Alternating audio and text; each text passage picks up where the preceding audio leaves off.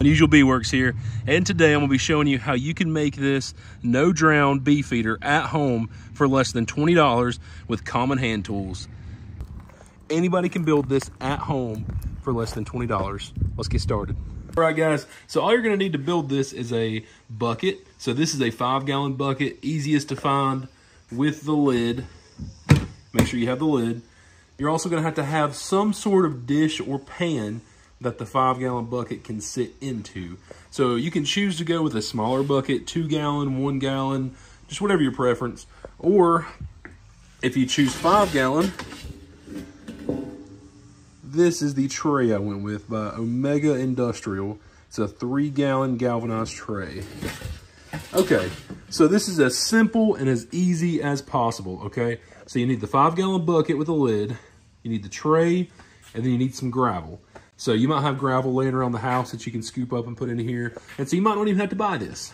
So this is the majority of your cost. I think I paid $13 for the pan, and then a 5-gallon bucket's like $5. So you probably have that at home too.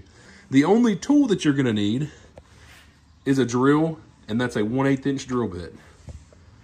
Okay, well, let's get started. Not sure how I can drill this and film at the same time. Like I said in the earlier video, I am working on getting equipment, tripod and whatnot, so I can film this while I work. However, you just kind of want to drill a few holes around the bottom of your bucket. So I'm going to drill maybe about 1 hole per every couple inches, and we'll go from there. Okay, and as you see here, I have drilled multiple holes just around the base of the bucket. So you don't want it to be too low because there is this lip edge underneath the bucket. So you want it to be just above that lip edge, and you can kind of see the crease right there. That is all. That is all the work that you have to do. And I know that everybody out there doesn't have a power drill of some sort. I'm lucky enough to where I have, or fortunate enough, blessed enough to where I'm able to have power tools, but I know everybody doesn't have power tools. So a way that you can do this without power tools is take a hammer, just like this one here, and you want a nail. So I don't have a nail lying around, but I do have a screw.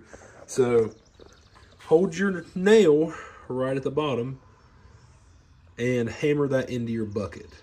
And you can do that all the way around. That's if you don't have access to power tools and drill bits and whatnot.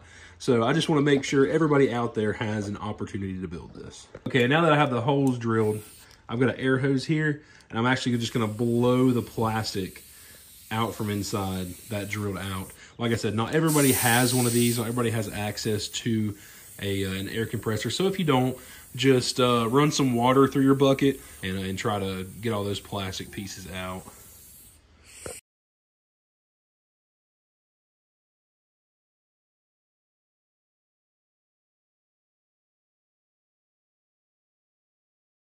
So there's not necessarily a right way or a wrong way to do this part, but I've just made a little stand here for it. Just find you somewhere fairly level, fairly close to your hives that you can set this up at. All I've used is 2 cinder blocks and that I've just had laying around the house, and a board I cut it up that I had laying around the house. So this was free to me. You might not have this stuff at home, so just somewhere that you could set this that's fairly level. You want to make sure that your bucket is in the center of your pan. Now, it doesn't have to be perfect, but just somewhere near the center. And you want to make sure that it's somewhat level. If you're happy with where it's at and how level it is, it's time to add the gravel. Once you've added your gravel, you're done. And so to fill it up, all you do is you lift this lid and you add your sugar water. And it'll seep through the holes into the gravel, into the pan, and it's a cheap, easy DIY. Anybody could build this at home. No drown bee feeder. Like I said, I've got less than $20 in this. A lot of this stuff you probably have around the house already. I'm sure you probably have an old 5-gallon bucket. You probably have some gravel, and all you might have to buy is a pan. So you could easily get out of this with, you know, $13, $14 and have a 5-gallon no drown bee feeder at home. Okay, and once I added my sugar syrup, I had to add a little bit more gravel. So you want your sugar syrup to be just below your gravel. so that way the bees can land on the gravel, drink the sugar syrup, and fly off without getting stuck. If you're new to this and you've never made sugar syrup, whenever you make it, make sure that you do it at least 1-to-1, 1 sugar to 1 water, whether that's 1 cup, 1 quart. At least do it 1-to-1. This is 2-to-1, 2 sugar to 1 water. So the more sugar, the better. However, you do want it to hold in solution.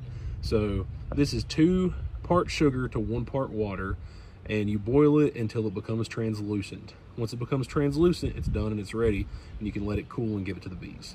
There it is, guys, an easy at-home DIY. Anybody can build this bee feeder for less than $20.